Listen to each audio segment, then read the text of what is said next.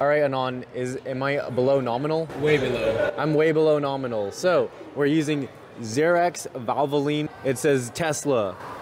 Tesla. This is what you're gonna want to use. I'll have it in the description below, like button with a little funnel. So we're gonna unscrew this because I am below nominal. Oh, you can see it on this side too. You see that? Oh, yeah. Nom and max. I am way below. Coolant is like down here. Why is this thing not coming out? So he's gonna top me off if he can get the coolant cap off. It's like Tesla made it for that. All right, so we're gonna take our Valvoline at nominal, right?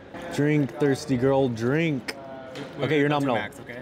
Oh, max? Okay. Why not? So that way you don't have to, maybe. Okay, stop. Right before max. Yeah. Right before max. There you go. You're gonna wanna fill it right before max, just because max is 2 max. So a little bit below max, above nominal. And then that's basically how you fill. Do you know this is not a Model 3 reservoir? No. It's a Model Y reservoir. How do you know? It says Tesla Model Y coolant bottle on it. They ran out of parts. They ran out of parts. So technically I'm part Model Y, right? Now we're good. All you're gonna do is clip this back on, and that side is not, there you go. And we're good. That's it. Pro maintenance. Bye, Anon.